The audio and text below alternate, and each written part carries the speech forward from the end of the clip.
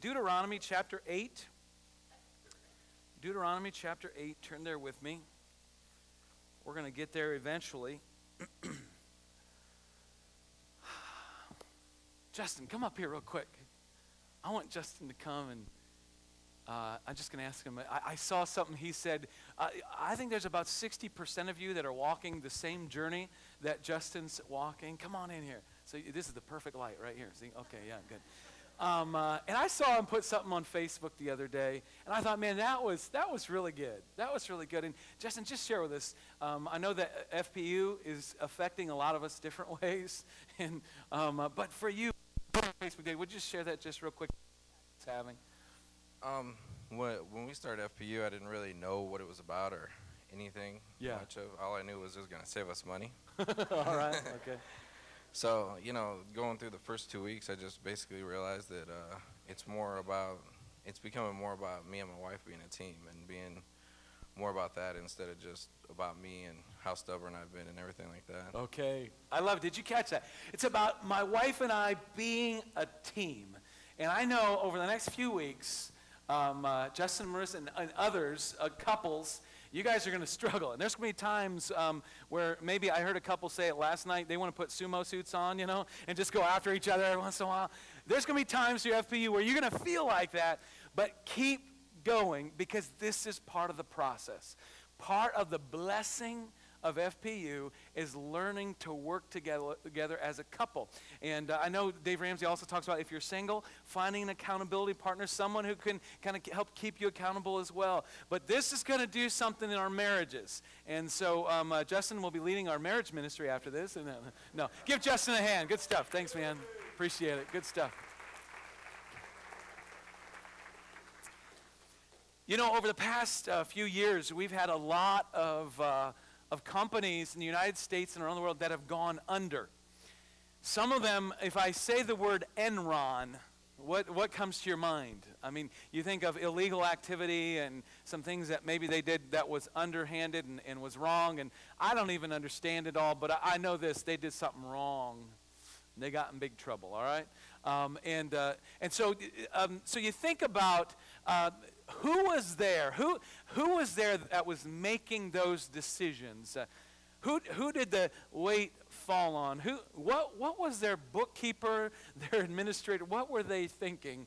I'm sure they call them like some big three-letter COO or something. I don't know. But what were they thinking? Were they thinking they wouldn't get caught? Well, then there's other businesses even closer to home, like even in our own community, in our own area, over the past few years that have gone under. And it wasn't even so much because they did something necessarily like illegal. It was just somebody just made some really bad decisions. The person who they had in charge of the numbers and the money, they just weren't making good decisions. Now just think about it. Can you imagine a $2 million business, a business that saw $2 million, that's a small business, and going through $2 million, not having a budget, not having somebody who takes time to look and see where every penny is going. And can you imagine a business that has around $2 million of business going through, not doing something like that? Now, let's take this a little further. Because what you'll figure out, if you sit down and figure out from the time you got your first job to the time that you go to be with Jesus, they estimate the average American, there's going to be around $2 million that's going to flow through you. Everyone turn to your neighbor, say, you're a millionaire. Okay, there's a lot of laughing going on right now. Me? A millionaire? No, you really think about it. From the time I had my first job, at the time my uncle was part owner of Lincoln Avenue Schwinn. And so my first job was in the basement of Lincoln Avenue Schwinn, putting kids' bicycles together. Now, I want to see what your response was. I appreciate that response. My wife laughed when I told her that once. Because I'm not, it's not necessarily my greatest gift is working with my hands like that. But I could put a kid's bike together, and every once in a while they'd have to fix what I did. But overall, overall, I got paid fairly, I got paid for the work I did. It was, the minimum wage, maybe like $5 an hour, whatever it was back then. And that was back, I worked next to Noah and Moses and others. And but from the time I got my first paycheck from Lincoln Avenue, Schwinn, all the way to the time that I go to be with Jesus, understand, there's somewhere around $2 million. For some of you, it's going to be more. For some of you, maybe a little less. But for the majority of us in America, $2 million is going to flow through you. Now, as you begin to think about that and understand, are we going to be answerable? I mean, when we stand before God, the Bible's very clear. In fact, eventually we'll get to 1 Corinthians and we'll talk about the judgment seat of Christ. Because we're all, you and I, all of us, we're going to stand before God someday. And it's not necessarily, if you're a follower of Christ, it's not going to be necessarily a judgment of whether you're saved or not. It's going to be a judgment of what did you do with what God blessed you with. You say, well, it doesn't seem like he's blessed me with a whole lot because my checking account is zero. Well, you still have something. You still have something, even more than just money. What did you do with your gifts? We talk about it this way. Your time, your talent, and your treasure. You're going to stand before God. I'm going to stand before God one day, and I'm going to be judged. Judgment seat of Christ is what it's called. And you begin to think about that, and if $2 million is going to flow through me, and I say flow through me because hopefully, that's what money ought to do. It's not just there just to stay with me. It's there to flow through me. Then do you think there's something I ought to think about? Imagine if, I've heard Dave Ramsey even say it this way. Imagine that you were a company, and it's called You Incorporated. You Incorporated, and you were the financial manager for that company. So the way you manage money for you, would you fire you? Or would you say, oh no, I'm going to give you a raise? Come on, be honest. If you were a company, and you think about your checkbook right now, think about QuickBooks, whatever money, whatever it is, software, or whatever it is you use, if you were your own company, the way that you handle your money, the way that you keep track, would you hire you or would you fire you? That's one of the things that I think can help us come to a place is if we of understanding what I believe God wants to say to us today in this financial momentum message is if we start processing ownership and management through Scripture. Now, Matt's already alluded a little bit to thanks for stealing my thunder, Matt, but to where my message is going today. But can I just jump on something? Man, I was thinking about, do you think the Broncos are regretting, do you think the Colts are regretting letting go of Manning? I mean, at this point, I just think I will never understand that. I'm a Bears fan. I'm just telling you that right now. But I never understand the whole thought process behind getting rid of, okay, now let's move on. If we take and understand the way that I handle money does reflect the Lord's hand on me and the direction. Let's talk about this. As we process, what we're talking about here is a question of ownership and management. And as we start processing, at the end of the day, no matter how much cash we have in the bank, no matter how much you owe on student loans, or hopefully not, but on Visa, MasterCard, or Discover, we have to understand that we are the managers of someone else's money. Everything I have does not belong to me. At the end of the day, no matter how much cash we have, there's someone else that it belongs to. The truth is, we do work for You Incorporated, and you don't own the business. You know who does? God, right? God is the owner. God is the owner, and we are the managers. Fill that in, will you? Now, for some of you, you're like, man, I've been living like that for a long time. I understand. I've got the revelation. Well, let's just make sure. I want to make sure that my checkbook lines up with my belief today, okay? In fact, if you tune out of the rest of this message and you like count the lights or, wonder, why is that crooked? If you try to figure out whatever, not that it bothers me or anything, but if you try to figure out and count, like, what are those things on the wall? From here on out, it'll be worth you coming, just for this moment right now. God is the owner. We are the managers. If you can just grasp that, get a revelation of that, and beyond that, start living it. That right there is the bottom line of this message right there. If you and I can grasp that God owns it all, this is really the only thought I want you to walk away with today. God owns it all. Can you say that out loud with me? God owns it all. One more time. God owns it all. Whether you follow Christ or not, let me tell you something. You might be just seeking out. You're just like, I'm not so sure about this whole church thing, this whole following Jesus thing. I don't quite know if I get this. I'm just telling you, for you as well. It doesn't matter whether you submit your life to Christ or not, according to Scripture, or not. The fact of the matter is, everything you have, everything all of us have, God owns it all. It's what the Bible says. Psalm 24, verse 1. The earth is the Lord's. Check this out. The earth is the Lord's and everything in it, the world and all who live in it. It's all God's. It's all God's. We go to Psalm chapter 50, verse 10. It says, for every animal of the forest is mine, and the cattle on 1,000 hills. God owns the cattle on 1,000 hills. And guess what? He owns the hills too. He owns it all. It's all his. He owns it. We may not like hearing it. You may say, well, this isn't God's money in my wallet. It's my money. I worked for it. I earned it. I deserve it. Trust me, it's not the first time that anyone has said that. In fact, as we go to our passage of Scripture today in Deuteronomy, it's one of the first few books in the Old Testament. In Deuteronomy chapter 8, if we go to verse 10. In fact, even before we get there, let me just give a little background.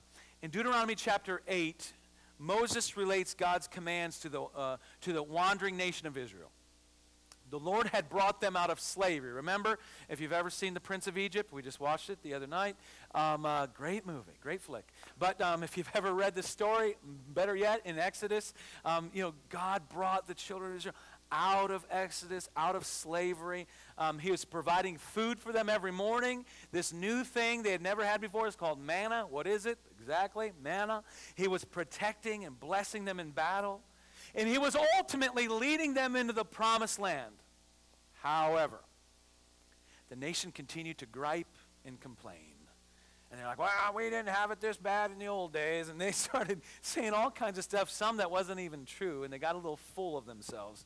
So in Deuteronomy chapter 8, in this passage, we see a warning that is just as true to us today as it was for the Israelites thousands of years ago.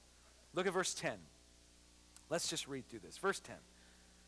When you have eaten and are satisfied, here's what you need to do. Praise the Lord your God for the good land he has given you. Let's read on. Be careful that you do not forget the Lord your God, failing to observe his commands, his laws, and his decrees that I am giving you this day.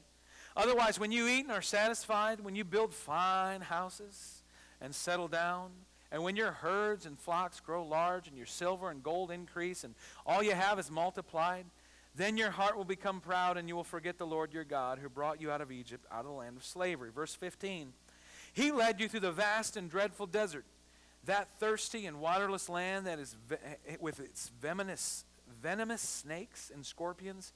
He brought you water out of hard rock. He gave you manna to eat in the desert, something your fathers had never known, to humble and to test you, so that in the end it might go well with you. You may say to yourself, my power and the strength of my hands have produced this wealth for me. But remember the Lord your God, for it is he who gives you the ability to produce wealth, and so confirms his covenant which he swore to your forefathers, as it is today. Verse 10. Verse 10. The passage starts with an excellent piece of advice.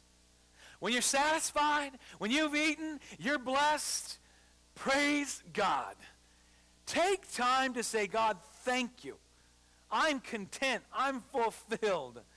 You know, we're used to thanking God before we eat of a meal, right? Hallelujah. We pray and say, Lord, I thank you for this food that you've prepared.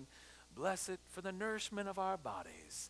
And we say, amen. What about, have you ever taken time the moment you got your paycheck?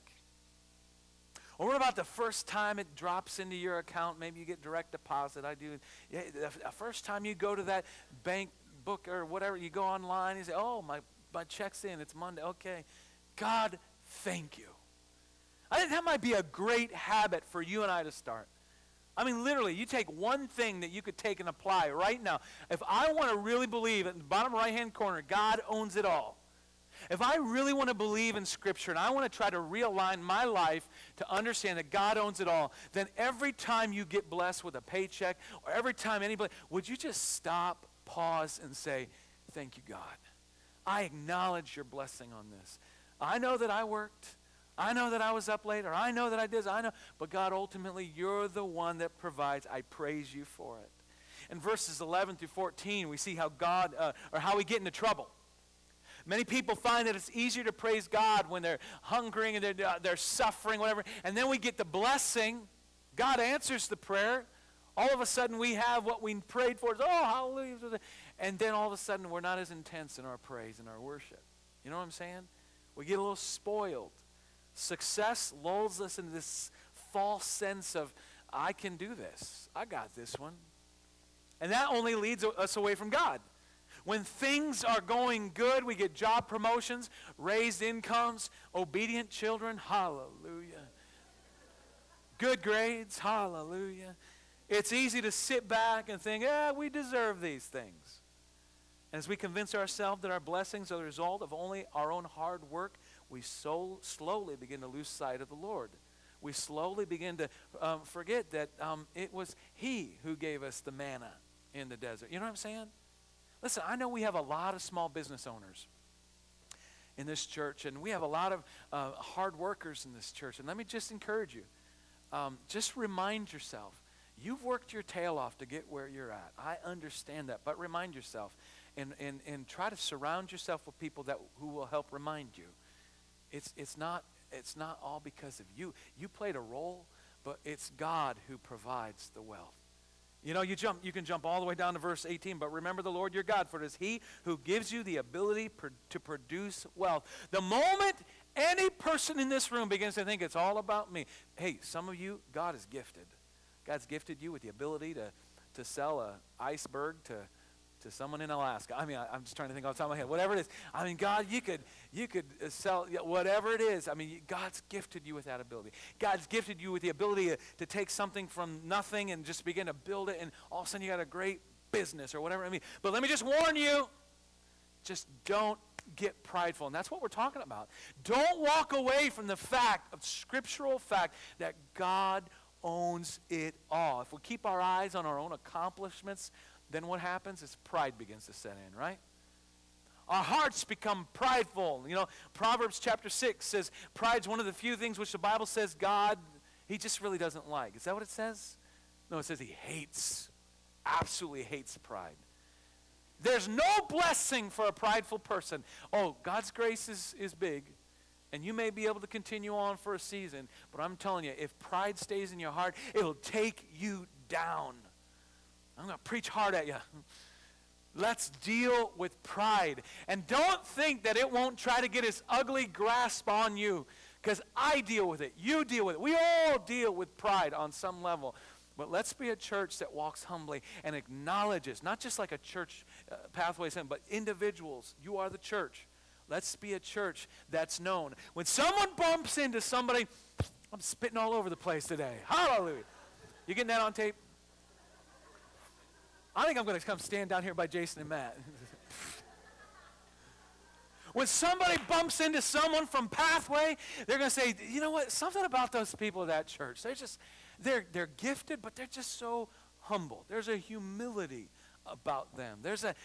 I like having people from Pathway at my workplace. I like hiring people from Pathway because there's just a simple humility about them. Think about that. Proverbs chapter 15, verses 15 through 16 of this passage, they're really driving home the point that God is the one who has done the work. Speaking to the Israelites, Moses recounts all of God's miracles throughout their journey, and the overriding theme in these two verses is just this. God did it. God owns it. It's God's thing. Whatever it is you think you've accomplished, think again. God did it. You begin to think my power, my strength is all in me, and I have produced this wealth. Hey, look what I did. I worked hard. I made this money. And then you just bring yourself right back to verse 18. But remember the Lord your God, for it is He who gives you the ability to produce wealth and so confirms His covenant, which he swore to your forefathers as it is today. It's interesting at the opening of this passage in verse 11. Be careful that you do not forget. Don't forget. Don't forget. What are we not supposed to forget? The Lord your God, failing to observe his commands, his laws, his decrees. Listen, it was God who blessed you. Let's be careful not to forget. And then at the very end, remember, verse 18, but remember, don't forget, remember. Don't forget, remember. Seems like remembering is more an intentional thing. I do this, it's active. It indicates like a controlled, disciplined mind. I'm not just going to forget, I'm going to remember. I have to take time to go back and, oh yeah, I'm reliving that. I should have done that. I'm sorry, I forgot. Happens quite often with me. I can forget something accidentally, but I have to focus to remember. I think this is one way in which Scripture is calling us to master our thoughts on this. But remember, let's train ourselves to not just don't forget, but let's remember every time a blessing comes, let's remember where that really came from. You know, you've heard me say this before, but your paycheck may be signed by someone from earth, but ultimately, God is the one who provides. And some of you, you've walked through that. I've shared testimonies with you before, but if you can be, there's times when I'm just being honest, there's times when this thought that God owns it all has been really strong in my heart, and there's times when I've stunk at it because I thought, I am the supply. I am the one. I remember when we were in between ministry opportunities here. We resigned in Angola, Indiana, where we were for almost 4 years. And didn't have any idea where the next step was. They had given us several months of severance, and that was coming up. And God had already started processing us through the idea of starting a church in Middlebury, ended up being Pathway. But we hadn't made any final decisions. And I just remember just hitting the wall and just saying, okay, God, listen, this is going to have to be you. We still have a house. And, you know, as of the end of May, we don't have any income. So how are we going to? And it was just so miraculous. I could bring my journal. I'm so glad I journaled to that time. I don't journal all the time, but I'm so glad I did it that time because we can look back. And I think I've told you this before, but I'm not lying when I say my severance was up at the end of May of 2000. In June and July, if you add up every gift that was just out of every direction possible, people blessed us. We actually made more money in June and July than we did before when we were pastors. Yeah. And I'll tell you what God taught me through that. He owns it all. He's the supply. Can I just encourage you today? You may be walking through a situation. I was talking with some of you guys about college. And we're looking at college and how expensive it is and all. I was like, I know my oldest is a freshman in high school, and I'm thinking about college, and it's good to see some of you college kids home. But hey, here's the deal. I was like, how can we afford this, whatever? Let's just remember. Let's make a commitment as a church, as people. Let's be vision-driven, not money-driven. Let's pray, and let's do what God lays on our heart, and let's step out. Let's be good stewards of our money. Well, let's just remember, my supply does not start with the treasurer of Pathway Assembly of God signing my check. You know what I'm saying? My supply doesn't start there. I appreciate this church gives me remuneration and pays me and gives me a check every week. I appreciate that. But ultimately, Pathway Assembly of God is not my supply. Almighty God is. You see, the moment you start thinking you're the supply, ooh, this is good. You got to get this. The moment you start thinking it's all about you is the moment that pride begins to set in. And God can't bless pride. But if you and I can come to a point, I'm not saying there's anything wrong with hard work. I'm not saying that at all. And I'm not saying that there's anything wrong with wanting to better yourself or do something. No. Just remember, as hard as you work, just still remember, God owns it all. He is our supply. I can forget something accidentally. Think about this. God owns it all. That doesn't just mean that God owns all the land and all the stuff. It means this. Check this out on the screen. It means that God gives us our abilities. He owns those. He gave those to us. God gives us our resources. He gives us our skills and our talents.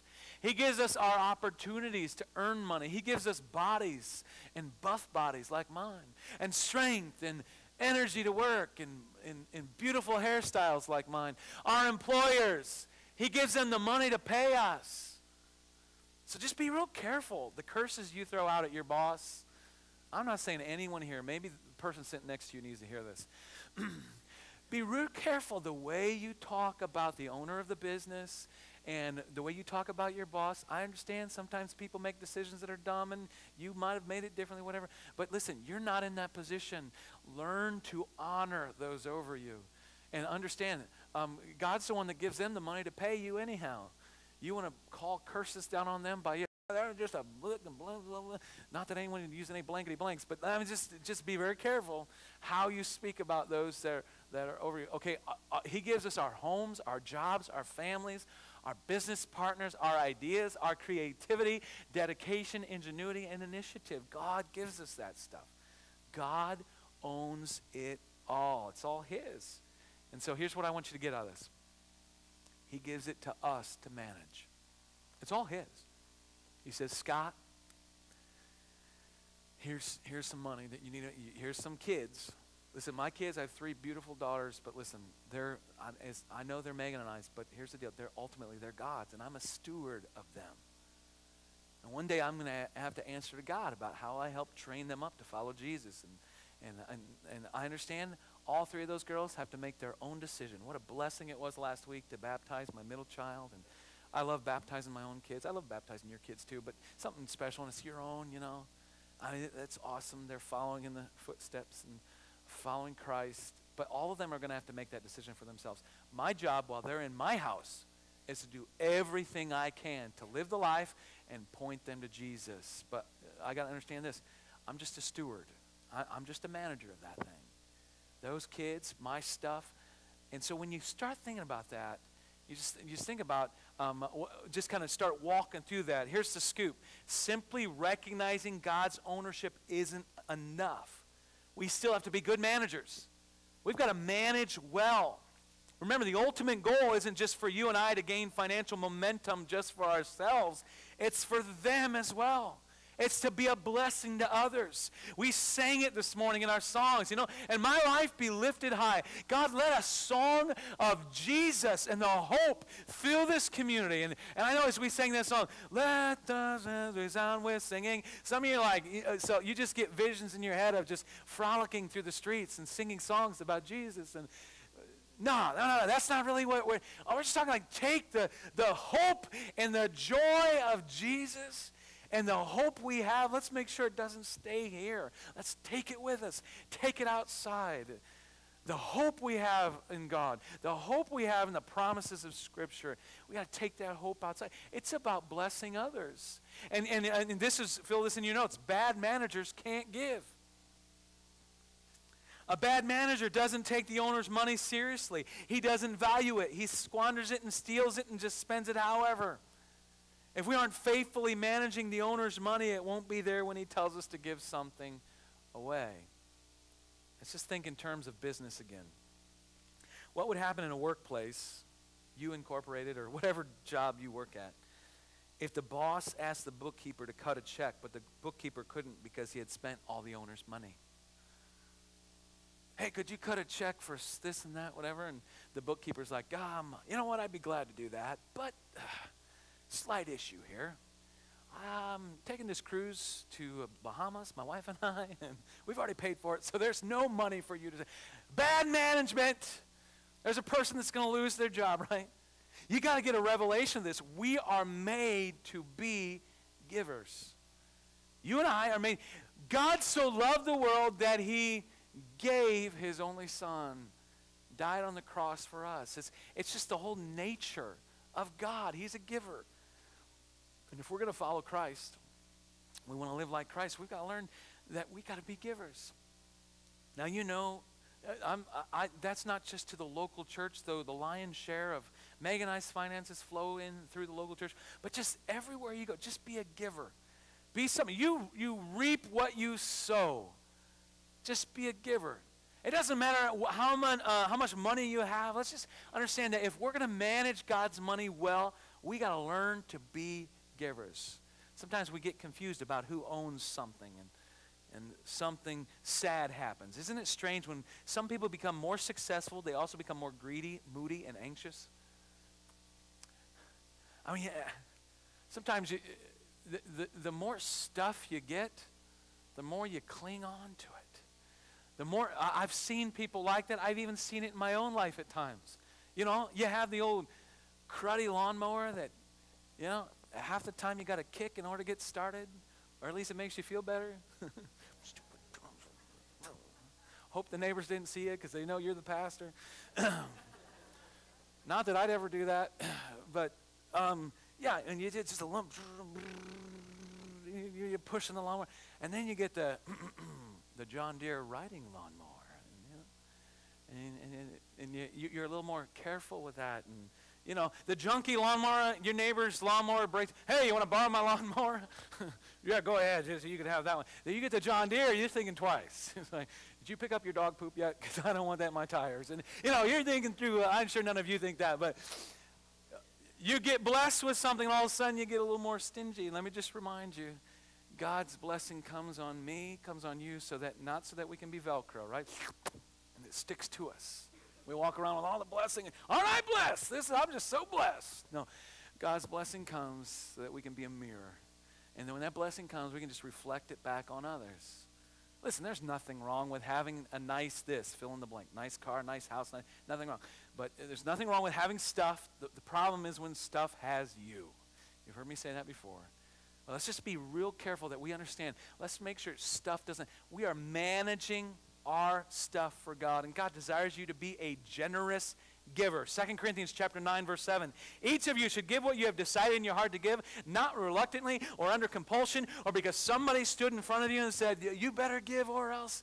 You know, I've been in some church services where I just want to get up and walk out because the guy was so fortunate. If you don't give today, people are going to die and they're going to blah, blah, blah. And I understand completely we need to give. But listen, don't guilt me into giving because the Bible says I ought to give cheerfully. I'll give cheerfully. Just sit down and be quiet.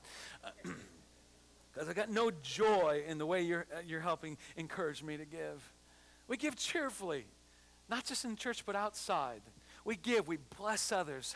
We cannot be joyful givers if we have the wrong view about money. A spirit of giving doesn't happen in a vacuum. Giving in and of itself is not really a decision we make. Giving is a natural response to the right view of money. You want financial momentum in your life. And my prayer is you do. Some people are like, I don't. They look at anyone that has any kind of a blessing on them and financially and whatever, and they're jealous of them. They look at someone who has a financial blessing or whatever, and just they get jealous. And they go, well, you know what? My prayer is that every single one of you are blessed in such a way that you can just turn around and bless others, bless others, bless others, bless others. You see, when you start thinking through kingdom mindset, the kingdom of God, through the Scripture, when you start looking at life through Scripture, when you start living out Scripture, when you start looking at finances through Scripture, you begin to see that there's nothing wrong with wealth. Wealth is not sinful. God wants to bless. He wants to give. He wants to bless. And the more he can see that when blessing comes to you, you turn around and bless others, what we see is many times that's when more blessing comes. And so I want you to let's make sure in our minds we've nailed this down. This table is not mine. You know, this shirt's not mine, it's God's. If God would want me to take this and give it to Matt, I'd do it, you know. That's just, this shoe right here, partially worn, it's not mine. It's, Matt, you need a shoe? You doing good? Okay. It's not mine. If we can learn and understand and grasp this, God owns it all. The confusion comes when all we're doing is just working for ourselves. If that's our focus, we're thinking about ourselves, the confusion starts to set in. Let's turn that confusion into faith. Say, God, everything I have is yours. So today, I want to end with this question. So what? Yeah, that's what I've been saying for the past half hour, Scott. So what? So what? So what if God's the owner? What if we're just the managers? What if everything we have belongs to God? What if he expects us to go and do and to give when he calls us?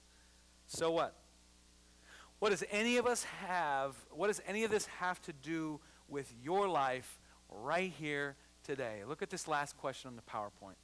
Since God owns it all, what needs to change about your budget, about your buying, about giving? I told you about 20 minutes ago. You could have left. Thanks for not leaving. But God owns it all. That's the main thought. If we can get a revelation today of the fact that God owns it all. Everything I have, all belongs to God. And so if we understand that, if we get a revelation of that, how's that going to affect my budget? How's that going to affect the way I buy stuff, the way I give? If God owns it all. There's a lot of different ways we can ask the same question. But as we kind of conclude here today, I want you to think, so what? What do I need to do differently? Look at this last scripture, Deuteronomy chapter 8, verse 18. Just a reminder. Remember the Lord your God, for it is he who gives you the ability to produce wealth, and so confirms his covenant, which he swore to your ancestors as it is today. It is he who gives you the ability to produce wealth. It's him. You know what I believe? I wish I had my computer bag in here. The bottom of my computer bag, yeah, I'm a geek. I have a computer bag. The bottom of my bag, it was maybe, 10, 15 years ago. I don't remember, but it's one of the first times I ever went to this place called the Animal Kingdom in Orlando, Florida. I walked through that park, and it's a Disney park, and I walked through there, and I got a drink, and I noticed there wasn't a straw to be found in the whole place. You could not find a straw in the whole park. And I thought it was interesting. I'm not a big straw guy. Maybe you are. I'm not big, but my kids, especially at that, my kid at that point, and so we had 2 children at that point, I remember. And my wife, she likes herself a straw. So I'm looking for something. There's no straws in the whole park. I thought it was strange. Then I found out they have so many animals in that park. They're afraid that if the plastic straws get into the cage or whatever where the animals are, that the animals are going to choke, or they're going to die, they're going to lose a lot of money. So they just say, no straws. Well, okay, seems like a little overboard, but that's all right. Next time we went back there, they had straws. I thought, what? They have straws? What are you talking about? And I looked, and they're a specially made straw. They're not plasticky. They're more papery. It's like a more of a papery type straw, and you can still use it, but I don't think you could reuse it. Why in the world are you talking about straws? God, I'm getting somewhere with this. Stay with me. And I just started thinking there, and somebody saw the idea, saw this, and thought, hey, we don't want the poor little animals, we don't want them dying on us. Don't go dying on us, And so we don't want those animals dying on us. So here's the deal. We're not going to have any straws. But somebody pushed through. Somebody said, we can do something about it. There's got to be something we can do. And someone either searched it out, or someone either created a paper straw that would work for that park. And you know, since that day, about 10 years ago, since that day, I have prayed for you. And I have prayed that there would be paper straw makers in this place. I have prayed that God would give you dreams, and God would give you ideas as novel as that idea. I prayed it over myself as well. Nothing's really come yet, but I'm as serious as a heart attack because, listen, God is not done in our country. He's not done in our world. There are people still who have yet to hear the name of Jesus, and God wants to fund us sending the gospel around the world. And my prayer is that every single one of you, would God just give you all kinds of ideas and all kinds of thoughts. And as you come upon that straw idea, as you come upon whatever that idea, remember this, it's God who gave you that wisdom. It's God who gave you that direction. And you begin to build that business, build that idea, whatever that is. You begin to just be that entrepreneur that God put in your heart to be. But you use that wealth, not just so that you can have more stuff, but so that you could be a mirror. God owns it all anyhow. You take that blessing and you reflect it back to his kingdom. I'm telling you, some of you right now, even as I say that, your heart's coming alive. There's some of you right now, you're pushing back on me. I can feel it. You're saying it could never happen to me, but I'm saying we got a big God. We've got a big God. Do not limit God. Just let God give you a dream today. I'm not trying to sound like a motivational speaker. I'm trying to sound like a preacher, but I'm telling you, it's because I so believe in the Word of God. He's in the resurrection business. He's able to resurrect whatever your dream that's fallen asleep. Oh, I pray preachers and apostles and prophets and evangelists and missionaries, and I pray they come out of this church. But you know what I also pray? I pray business leaders. I pray teachers and professors who are going to teach others. I pray all kinds of people that would be in the marketplace and, if you will, in the full-time ministry out of this church that understand this. God's the one who gives me anything. All wealth comes from him. God owns it all. Can I pray over you right now? Let's pray. Worship team, would you come? Heavenly Father, I thank you for the straws of life. God, I thank you that you speak to us through your word. And today, as we're reminded out of the story and the fact, the history, out of the book of Deuteronomy chapter 8, we're reminded that all wealth comes from you. In fact, I think it's in James, it says, every good and perfect gift comes from above. And God, I just ask right now that you would just begin just to give us a revelation in this place. Because there's people in this church that we limit you because we think the only place God's provision will come is through a check signed by my boss. And God, I just pray today, would you just give us a revelation that you own it all. You own it all. Stretch our faith. Expand the borders, if you will, of our faith. To see that you are an unlimited God. You're able to do all, even beyond what I can even imagine. And we thank you for that. Stretch our faith today, God. And on the other side, there's some of us, every one of us at times, we deal with, this is my stuff. This is mine. I worked my tail off so that I could have fill in the blank. I could have this house, this car, this lawnmower, this John Deere. Whatever it is, I worked my tail off so that we could afford that. It's mine. God, just remind us today. Give us a revelation that ultimately it's not mine. It's all yours. God, you not only own the cattle on that hill, but you own the hill as well. God, just give us a revelation of that today. Build our faith to trust you, Lord. We need your help today. In the name of Jesus. In the name of Jesus, we pray. Can you just keep your eyes closed just for a second? I'm just going to ask real quick. I just respond, no one looking around right now, just between you and God and me. You say, Scott, would you pray for me today? Because I really struggle with the fact that God owns it all. I really struggle with this one.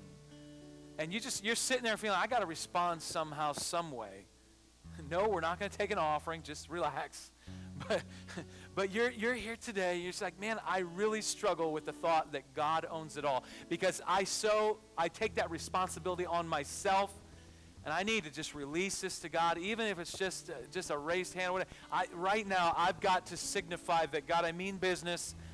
I'm declaring right now over every part of my life, my children, my future children, my marriage, my job, my career. I have to get this off my chest. God, you own it all. If that's you right now, would you just shoot your hand straight up in the air right now? I need special grace today to ask God to do that. Right now, come on, just shoot your hand up. Okay, thank you. Hands up all over right now. I want to pray a special prayer for you right now. Come on, receive this by faith. Heavenly Father, God, I'm not just asking you, but I'm just declaring right now. Church, would you pray with me? I'm just declaring right now, something is breaking in every person's heart that just lifted their hands, in their emotions, in their way they think. God, out of the abundance of the heart, the mouth speaks. So, God, there's even going to be stuff that's in their heart. It's changing right now. They're going to talk differently now because of what you're doing in their heart right now. God, I just pray a fresh revelation even before they leave this place. There's going to be a peace and a rest about their children. There's going to be a peace and a rest about their finances, about their job situation, whatever it is. They're struggling just to say, it's not about me. God, there's pride right now that is crumbling in people's lives. Right now, as they go to work tomorrow, there's going to be a significant change. People are going to notice it even on their countenance, because there's a rest about them. There's a humility about them. God, I just pray, and I pray this prayer, whatever it takes, bring us to humility. I pray that. For me, for everyone in this church, whatever it takes. We don't want pride to get in the way of you accomplishing your will in our lives. God, we've been talking about financial momentum, just seeing a blessing rise up in us. And God, we're lining up our things. We're being good stewards of our finances. We're talking about that in FPU. But now we want to deal with some heart issues.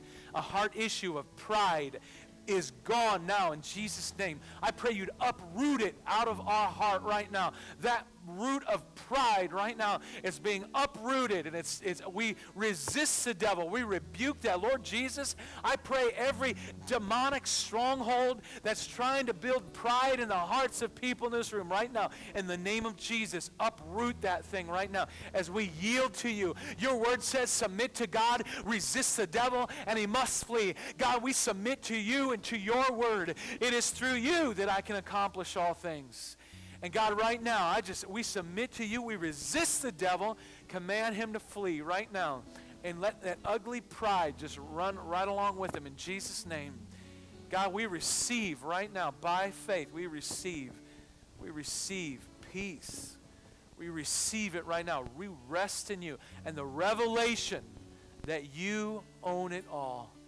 In the name of Jesus we pray. In Jesus' name. Everyone just keep your eyes closed just one more time. We're going to close in a second, I promise. But I just got to ask, are you struggling in your walk with Jesus? Where are you at today? Where are you at? Are you running from God? Have you really submitted and surrendered your life to Christ? If you haven't done that, just real quick right now, I want to pray for you. Just slip your hand straight up in the air and say, I need prayer. I need prayer. Thank you. Someone else, I just pray. I need to solidify my walk with Jesus. You see, every one of us was born sinful. The only way we can deal with that sin in our life is through Jesus Christ. I don't want this service to end without you having the opportunity to come to know Jesus. Anyone else today? Raise your hand. Thank you for that hand.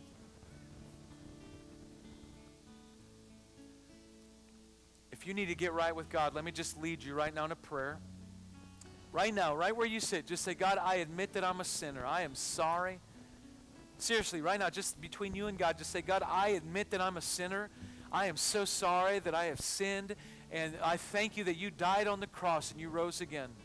Come on, just believe right now. Just say, God, I believe what the Bible says. Even if you don't understand it all, just express that to God. Say, God, I believe that what the Bible says, that Jesus died for my sins, and he rose again, and he's alive. The Father caused Jesus to come alive again.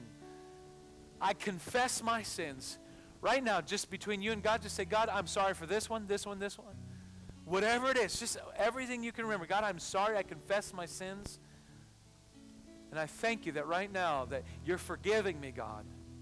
I thank you right now. There's someone, you're watching the video right now. You're watching this on YouTube. And this goes for you as well. Listen, don't go another day without somehow turning your life over to Christ. Stop messing around. Don't run from God anymore. Don't run from God anymore. This may be your last chance to get right with God. I plead with you. I plead with you. Get on your knees right now. Just surrender your life. You're here in this congregation. You're praying. I confess my sins. I commit my life to following Christ. The rest of my life, I will follow Christ. No turning back. From this point on, I'm following Jesus, what he desires for my life. So God, I just ask that right now. Would you just solidify that? I pray every person that prayed that prayer for the first time, or maybe they were coming back to you today, I pray you'd baptize them in the Holy Spirit, empower them to serve you, to live out their faith. Holy Spirit, just do something fresh in every one of us, Lord. Thank you for what you're doing. Hallelujah.